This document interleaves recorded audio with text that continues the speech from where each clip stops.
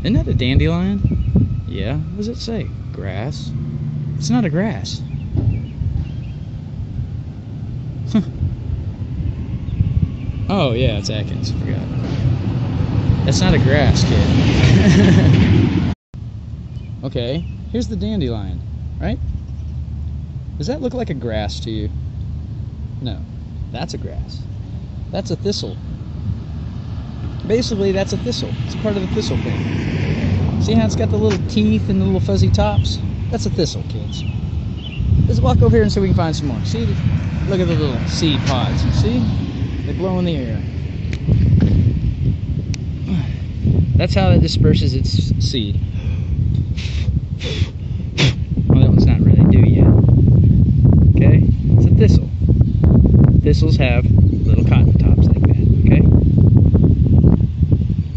So we just helped it out. Let's walk over here. Let's see if we can see some more. Okay, there's the dandelion. There's some more.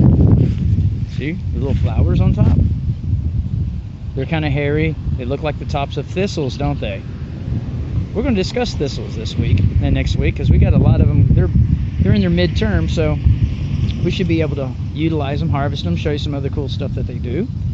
There's 3 different kinds here in the state of Missouri, but they always overlook the most common one. That one. That's a thistle. No one really thinks about it. See, there's one over here. Why do we know it's a thistle? Well, see the rosette? See how it's going in a circle in a row? Right?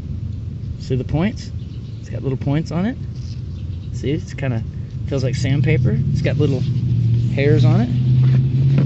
Right? But look how it grows in a circle, just like the other thistles do.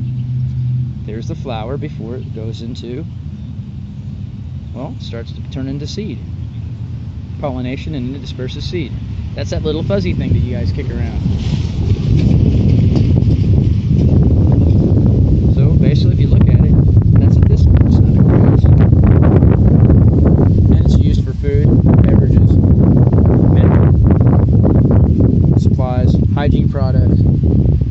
Some places they make threading and paper out of it. This right here, this thistle, pretty much commonly is used for food and beverages.